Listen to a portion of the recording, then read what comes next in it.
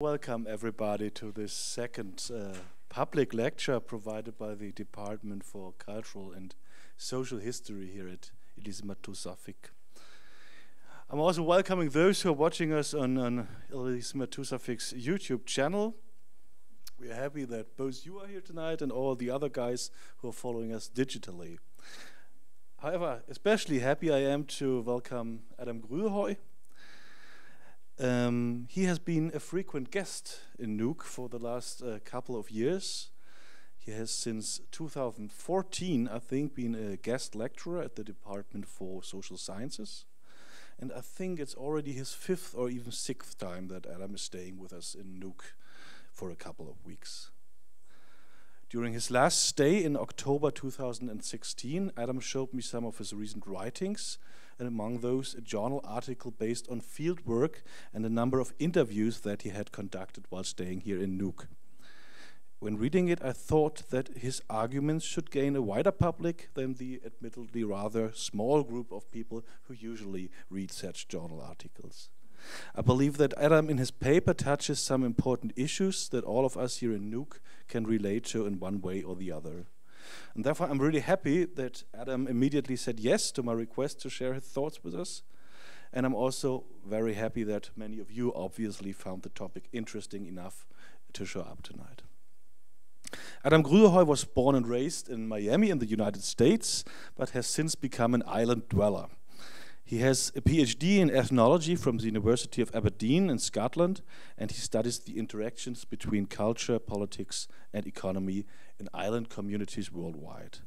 He has researched islands in Scotland, in Norway, Denmark, China, Taiwan, Indonesia, and thus he can provide a comparative perspective on Greenlandic culture and politics.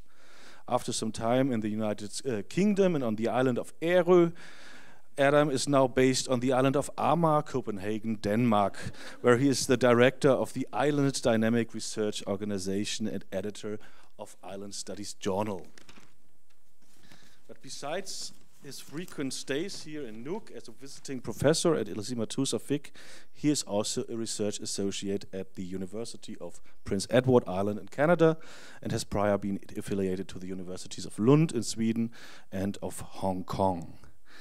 Adam has published widely on aspects like center and periphery, indigeneity, decolonization, autonomy movements, globalization, local identity, and tourism. He has also written about urban development here in Nuuk. If one should identify a common theme of his numerous contributions to books and articles, it probably would be that they in one way or another focus on islands. Today, Adam will talk about the current relationship between Greenland and Denmark. Among the dozens of highly autonomous overseas territories in the world today, he says, only Greenland possesses an overwhelming public desire for independence. He investigates what Adam calls Denmark and Greenland's competing but cooperatively constructed national identities. Before Greenland can become truly independent, Adam argues, it must overcome its culture of dependence. As you might have seen, we are facing some technical challenges. So, yes, there actually was a PowerPoint presentation which we unfortunately will not be able to show. So, I hope you won't mind. And I can already tell you that after the lecture, which is starting in a second, we will take a short break and have some coffee and some cake and some tea, and then we have plenty of times for questions and discussion. But now I'm very much looking forward to your presentation, Adam, and yeah, the floor is yours. And I hope this one will work at least for the rest of the evening. Well, thank you so much, Ebba, for the wonderful introduction. I'll just ask you all to imagine the beautiful photos that otherwise would come up on the screen. It's a bit daunting for me to be here in front of you all speaking about this topic, because this is something which virtually everyone in the room who isn't an American exchange student knows much more about than I do. But I hope that I'll sort of be able to offer maybe a slightly different kind of perspective, maybe than we often get on this sort of subject, partially because of my vaunted outsider status. I do speak Danish, I should mention, been living in Denmark since 2002, primarily. But sometimes it's sort of interesting to see things from the kind of non-Danish and, in this case, also non-Greenlandic eyes. As Ebbe mentioned, sort of a key point in my research, and one of the sort of key points that I wrote about in this paper, which he mentioned, plenty of copies for folks to pick up after the talk if you're interested, is that there are many islands worldwide which are remote from usually their former colonial powers. In fact, just since World War II alone, there have been 33 new small island states which formed sort of with the withdrawal of the colonial empires. But besides that, we have about 38 what I would call wholly autonomous subnational island jurisdictions. So these usually former colonies which have not become independent from their colonizers, or often from some other state with which they've been associated afterwards. And it's sort of taken as a given within the island studies community after research over the previous few decades that there seem to be some sort of advantages which are associated with not becoming an independent state. Now, the causality of this is a little bit difficult to fathom sometimes, but when we look at various economic and social factors, it seems that these non-sovereign small island communities, again, almost all of them former colonies, really outperform the sovereign island states in virtually everything. And there also seems to be this association with small population size and non-sovereignty. So the very smallest of these small island remote territories, most of them end up not becoming sovereign states. And for whatever reason, and various explanations have been given, they tend to sort of perform better in these sort of quantitative senses. Now, those are just the numbers, of course, but it raises an interesting question here about what it is that makes Greenland different precisely. Because, as Ebbe mentioned, Greenland's basically alone among these various places in having an overwhelming public desire for independence at some point in the future. We could see a poll was just carried out earlier this year and published in Samitiak on Friday, showing, I believe it was a 71% overall desire for independence. Here in the Greenlandic context, we often take this for granted, that this is the kind of things which societies like Greenland ultimately aim for. And I'd say among the sort of general public around the world, there's kind of the idea that places like Greenland have a kind of trajectory toward political independence. But what we see in reality, looking at communities like Greenland, which have a lot of, let's say, exceptional powers relative to a normal part of a normal country, is that there isn't usually this high desire for independence anymore. The wave of island independence movements basically petered out and stopped in the 1980s. Since 1984, there have only been two small island states which have been formed, and one of them was as a result of a quite bloody civil war. So that is a little bit different than the Greenlandic case. Just within the past, I believe, 10 years or so, there have been 12 different independence referendums or referenda in small island communities which are non-sovereign, and they've all failed. The general publics in most places, like Greenland, do not want independence. And as I say, there are various reasons which are given for this, from some kind of understanding of financial benefits, maybe, of having association with the former colonizer. But it's not entirely known why these processes are going on.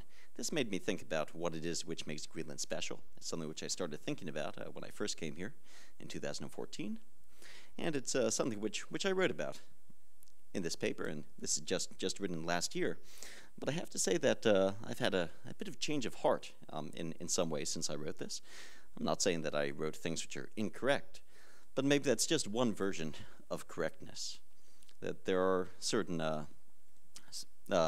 problems that come when people like me, people like a lot of us in this room, come in from the outside with our expert knowledge. I'm not going to give some kind of no experts allowed speech here, but that we might have a different kind of knowledge and a different kind of understanding of what's needed when we look at numbers, when we look at things in some comparative sense, without really thinking about some of the deeper cultural factors involved. In this paper, the basic argument which I make is it ultimately boils down to it could be clever for the Greenlandic public to somehow have some sort of mindset change, which would allow Greenlanders to feel much like people do in most of these other communities like Greenland around the world, that there are benefits to being able to exploit the former colonial power and feel that you're actually taking advantage of them, which in many ways is sort of the opposite of the situation which is here now, that for whatever reason, Greenland hasn't quite developed this sense of exploiting Denmark in the way that, for example, the former Dutch colonies have about the Netherlands, and so on. But as I say, I might have some slightly different feelings about where some of the responsibility for this moving forward lies, which I'll try to get into in this little presentation.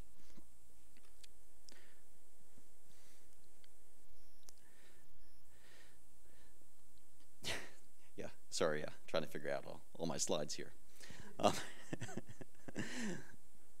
Now, a sort of primary argument which I'd like to bring up here is that we speak of Greenland, and I'm going to be looking at Greenland now as an island territory, which I know most Greenlanders don't think of it that way, but from some kind of international comparative perspective, it makes a lot of sense, because even though this is a very large island, or rather group of islands, it has a rather small population, which is in many ways comparable to many of these other sort of non-sovereign territories. And also, because Greenland has this island geography, we have a different way of imagining it when we look at Greenland on a map. Of course, according to sort of Western science, it's only in the late 1800s that it was truly realized that Greenland was indeed some kind of island surrounded by water and ice, and so on. But in this sense, something which I think is important to sort of remember, in the sense of what is Greenlandic national identity, or how do Greenlanders feel about themselves, is that Greenland, sort of as we know it today, is kind of a creation of the colonial encounter. Of course, there were people living here with their own culture and different groups and families, and a strong society. But I would rather hypothesize that there wasn't truly a sense of Greenlandicness prior to the arrival of Europeans. There was simply us. There was no them. There was no kind of relative sense of being outside. Basically, no sense of center-periphery relationships, of being remote. People had a culture, but there wasn't a sense of this wider Greenlandic culture, because that's all there was. Now, I'd like you to have a little experiment here and close your eyes for a moment. Oh, really, it's terribly important. You actually have to close them. Excellent. Now, I'd like you to imagine that's the year 1720. Life is difficult. You know, it's a hard life. People have to work very hard to manage to get by. Now, the lifespan, the average lifespan, is just about 40 years. That's a sort of estimate as a kind of at the upper level of how long the average person lived. About 1 in 4 children never made it past the age of 15. A very high infant and child mortality rate. There's a strong patriarchal society in which it was men who decided almost everything. And there was a strong belief that surrounding people out in nature, there were dangerous spirits which sort of sculpted the way that many people live their lives. Now, just 10 years before, so this is in around 1710, there had been an outbreak of mass disease, which killed about 1/3 of the population in the most densely populated areas. And for the previous 20 years, there had been a series of difficult interconnected wars between the various tribes in the region. Only the elite, of course, this time received any sort of education. The king died of tuberculosis in 1730. His son died at the age of 47, and his son's son, the next king, died of alcohol-related illness at the age of 42, as a friend of mine says, after having been drunk for his entire adult life. Of course, I'm not speaking about Greenland now. This is Denmark. But it's an interesting way of seeing things, because normally when we think about the meeting between Greenland and Denmark, we don't think about that Denmark. We don't think about the Denmark of 1720. We think about the Denmark of today. You could open your eyes now, by the way. So the question sort of becomes, we often talk about what happened when Greenland became modern, but we could also ask what happened when Denmark became modern. When did Denmark actually become modern? Because this isn't the Denmark that we think of when we're thinking about the colonial encounter. Now, I would say maybe in some ways Denmark became modern through its meeting with Greenland as well. It's a bit interesting to try thinking about these things in this way. Now, there's sort of this idea in Denmark that Denmark was sort of the ideal colonizer, was the perfect colonial power. Well, Denmark had some problematic colonies, in particular in the Danish West Indies, on the African Gold Coast, Ghana, and in India itself. But, I'm willing to say, for the sake of argument here, that Denmark actually was not a particularly bad colonial power when it came to Greenland. As the Danes are quite proud of saying, there weren't the executions, there wasn't actually slavery, and so on. But even bearing all this in mind, my argument would be that colonization, colonialism, coloniality always have some kind of impact. And it always, in some senses, has a negative impact. For one thing, and this speaking in really abstract terms, there's the introduction of Western understanding of the world, which it doesn't replace, but it supplements and overlies what existed before. So what does this actually mean in practice? Well, to use a sort of a very foreign example here, which doesn't involve islands at all, actually, as is often spoken about in the literature, the Incans of South America, a mountain kingdom, actually viewed the world in sort of vertical terms, as opposed to our usual horizontal mapping that we think. This makes a lot of sense from the Incan culture, inasmuch as depending on where you are on the mountain, you do things at different time periods, you do different activities, which affects the activities below you. Of course, when the Incans were colonized, and many of them died, but those who survived, of course, had to adapt to a different European system of actually way of seeing the world. We can see these examples in Polynesia, in the Pacific, as well, in which people had navigational skills, which were beyond any abilities. In Europe at the time, people living on what today we think of as small remote islands actually had the ability to travel thousands of miles, or thousands of kilometers even. That was my Americanism showing through there. To other islands and so on through knowledge of the stars and the currents and the winds. And of course, this is what happened until European colonialism put everyone in little boxes on the map, which of course stops travel in this way.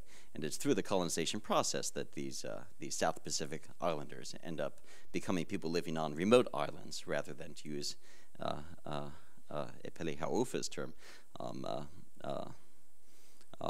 living within a sea of islands rather than islands in a sea. So we could ask, in this sense, whether or not there might have been a Greenlandic understanding of Greenland, which makes much more sense than trying to put a Danish understanding of Greenland onto the world here. And I think it's probably more or less impossible to look back to what people actually thought, actually believed in prior to the European encounter here, although obviously the culture doesn't entirely disappear, so we could sort of make some guesses and gain some inspiration from what we could still see. But even within this relatively benign sense of Danish colonialism, of course, the colonization of Greenland involved the colonial administrators and so on identifying certain elements of Greenlandic culture to eradicate or to preserve, and of course the preservation of certain parts of Greenlandic culture, something that I guess some Danes who know a bit about the history of Greenland can take some pride in. But just because you preserve certain elements of culture doesn't mean that their meanings are the same. We can see with the example of the drum dance, which was partially revived and was deployed ultimately by colonial authorities in order to serve colonial purposes. Ultimately, you have a sort of the introduction of a market economy in Greenland. Even if people were being encouraged to undertake traditional activities, such as seal hunting, suddenly became part of the process of economic exploitation, the introduction of what we might call surplus labor, with people hunting more than they needed to, and in different ways, in order to gain certain goods and benefits from the colonizers, and these things fundamentally change the culture, even if we could say visually, even if individual elements remain the same. Now, what's important to remember in all this is that, we could say certain changes were good, certain changes were bad, but these aren't changes which Greenlanders themselves chose. It's something which came to them from the outside. That doesn't mean that people lacked agency, that people lacked the ability to react to things, but the very fact that they had to react is something which has an effect on the society. I'm going to quote from the Maori academic from New Zealand, Linda Smith here, who says of the sort of colonial process that we had absolute authority over our lives. We were born into and lived in a universe which was entirely of our making. We did not ask, need, or want to be discovered by Europe. Regardless of any of the positive or negative impacts of colonization, this was an intrusion. This was a breach of a pre-existing culture which had its own universe, its own way of doing things. Now, I mentioned before the rather bad situations in Denmark at the time of the sort of colonial encounter. That the Denmark that we imagine is not the Denmark that was there then. And yet, when we usually sort of compare the Greenlandic experience to the Danish experience, well, we know that in 1721, the Danes weren't eating at hipster restaurants in Kudbuen, but somehow it doesn't really become part of the picture of what's going on.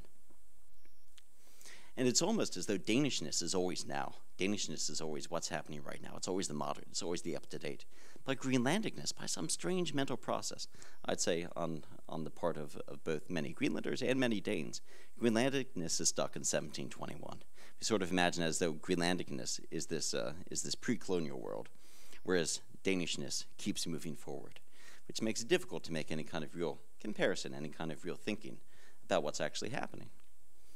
And in this sense, Greenlandicness has been sort of delegitimized, because it's not that the average Greenlander thinks that Greenlandicness is bad, but Greenlandicness in this sort of way of viewing things is something which no one actually wants to live today. There's no one who actually wants to live the sort of the nomadic hunting lifestyle, which was going on prior to colonization. So you get this sort of inappropriate comparison here. And in this sense, the present and future Greenland is always quite damaging, I would say. It's always Danish. It's difficult to imagine a sort of Greenland that isn't somehow culturally Danish, as though everything that came after this period is somehow some kind of Danish invention. But obviously that's not entirely true. I mean, we might think of coffee, something which came to Greenland relatively recently. Obviously not in 1721, but coffee, despite not being a Danish invention at all, somehow becomes part of Danish culture when it's transplanted to Greenland. Things such as art and writing and shopping centers and escalators, again, not actually Danish things at all, but in the Greenlandic context, these are Danish. I'm being a little bit frivolous here, maybe. I'm being a little bit silly. These are sort of strange examples to take as Denmark kind of mentally claiming all of progress, all of the things that it brought as being part of its culture, because of course there are some things which Denmark has kind of mentally allowed Greenlanders to take on from themselves, things which Denmark brought to Greenland, such as alcohol and political corruption and drug addiction and center-periphery inequalities and lack of education. These were things which didn't exist in Greenland at all, of course, before the beginning of the colonial process. And yet somehow, although all the positive things belong to Denmark in this mental image, these negative things manage to be things which Greenlanders can claim for themselves. It's a little bit unfair. I had a very funny photo to go with that one. I'm going to quote here from the postcolonial theorist or decolonial theorist, he would call himself, Walter Mignolo, from Argentina, which he states that coloniality is constitutive of modernity. There is no modernity without coloniality. And this is not only in the sense that that we couldn't have our modern Europe were it not for the riches that Europe took from first South and Central America, and then from North America and Asia and so on. But we don't even really have our imagination of what the modern world is without this sort of a colonial process underlying it. And it's sort of funny in this sense to think that that one thing that Denmark has been quite successful in terms of dealing with its colonial past is that sort of forgotten its other colonies. I mean, here, of course, just a few days ago, we had the anniversary of finally getting rid of the Danish West Indies. I think something which really comes through in all of this is that Danes don't really think about the Danish West Indies. They certainly, I would say, don't think about the African Gold Coast colony. It's not part of the national consciousness at all, in a way that Greenland still is. Certainly, I would say the knowledge of the Danish colonies in India must be very slight among Danes.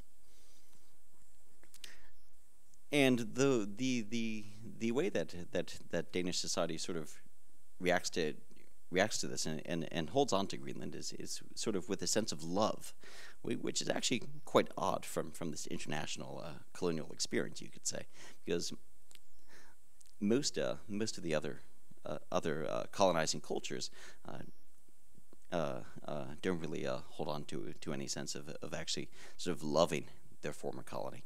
If you ask the average British person what they think about the British Empire, it'll be maybe some kind of defensive response about, well, it wasn't actually that bad. I mean, we gave them railroads and so on. People shouldn't complain. And the French may well respond with some sense of brotherhood. Well, we're all in it together now. But that's really quite distinct from what happens when Danes start talking about Greenland. Now, of course, I'm generalizing here. Some of my best friends are Danes, and obviously this doesn't count for all Danes, and certainly what I say about Greenland doesn't count for all Greenlanders. But sometimes generalizations can be fun to think with. There are other scholars, I'm thinking particularly of Kirsten Tisted and Ulrik Pram Gell, who have been looking at the ways in which the Danish love for Greenland is often presented in sort of parent-child terms. The idea of the Danish parents loving the Greenlandic child.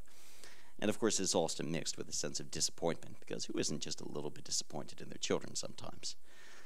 But I'd say from the perspective of this continuing sort of colonial relationship between Denmark and Greenland, it's really quite tricky, because it's easy enough as a colonized people to sort of come to terms with some really annoying people who don't show any love for you.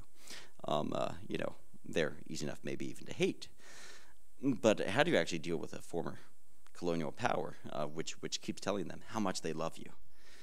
It's much more difficult maybe to break some of these sort of emotional cultural bonds.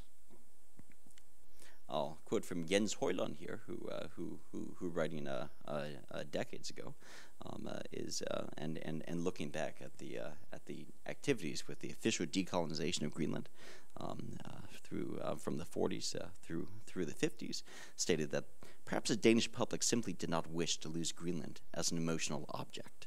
The idea that it was impossible in his mind for the Danish public to have a normal sort of, as he puts it, a rational debate about Greenland and about what Greenland should become, because there was this desire to hold on to Greenland as sort of our very own developing country, a place that we could be proud of, a place that could be ours.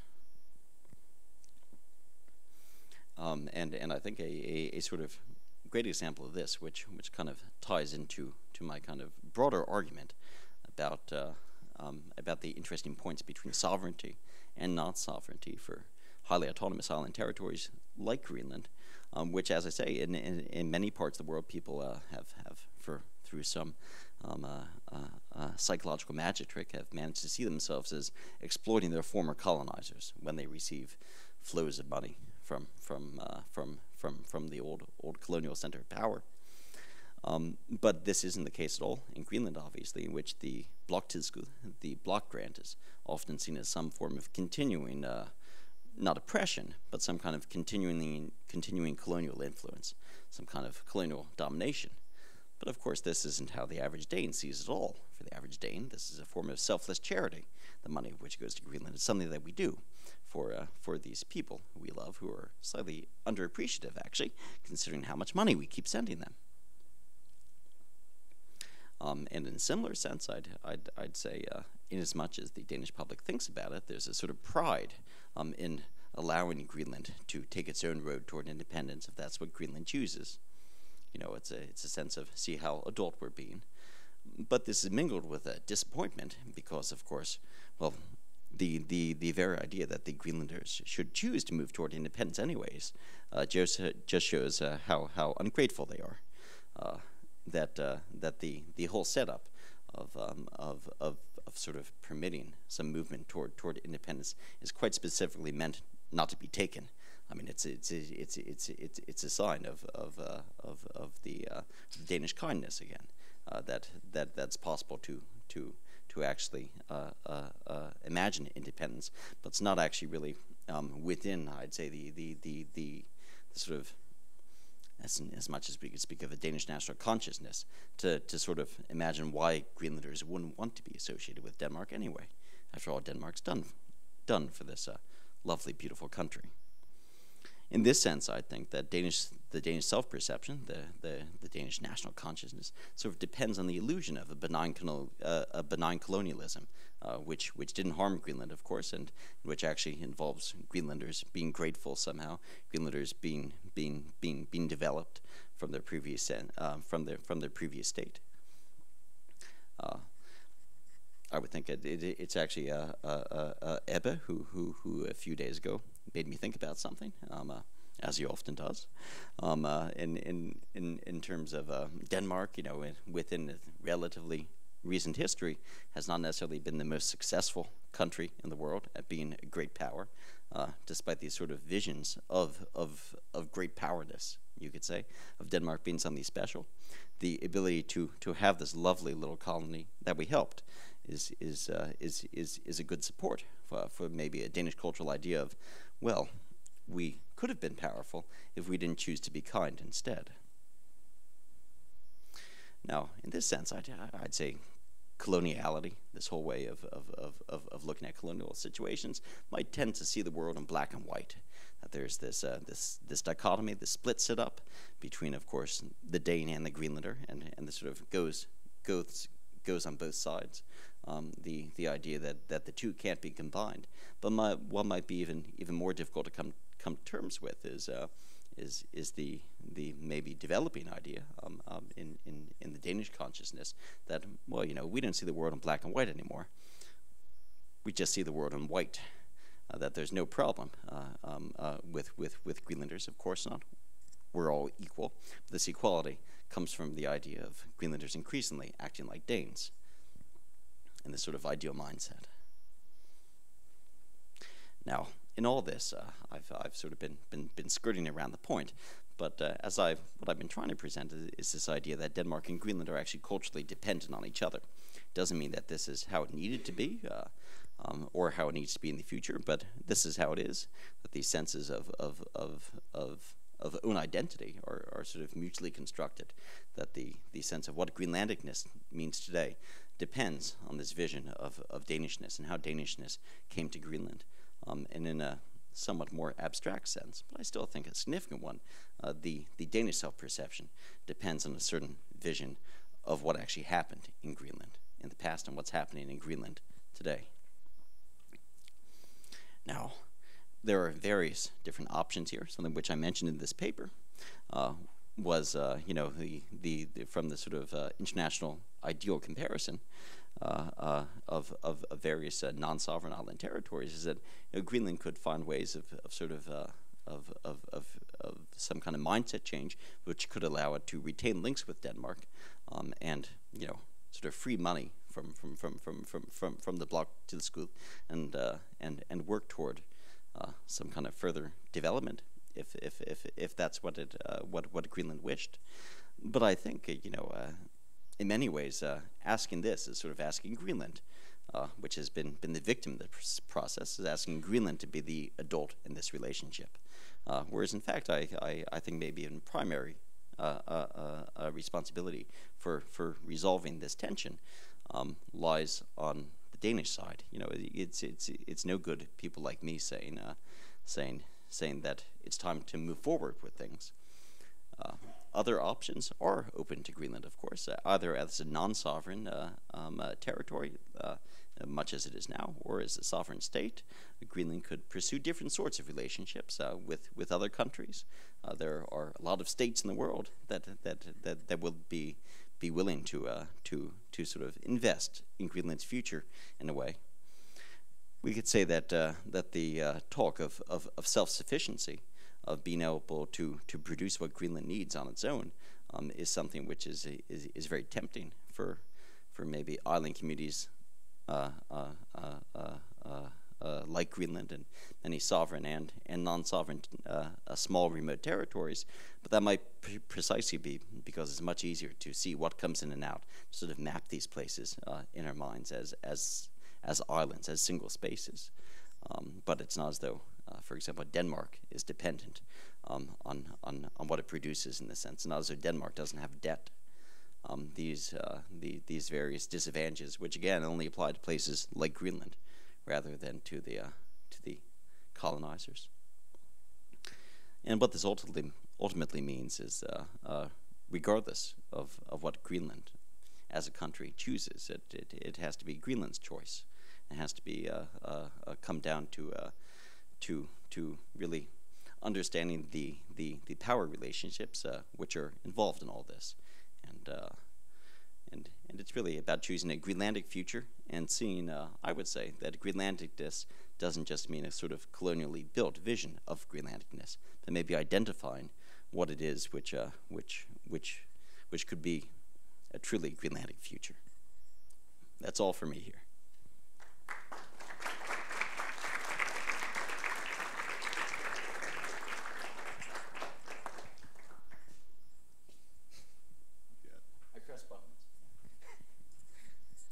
Yeah, thank you very much, Adam, for your presentation, and I'm quite sure that there will be quite a lot of questions, remarks, and I mean it really is a presentation which invites for discussion. So I think we should have a conversation after the coffee break. Should we say so? So I think we will have a short break now of, what should we say, 10 minutes? 10 minutes, and there is some cake there, some coffee and some tea, and then we will gather again here and yeah.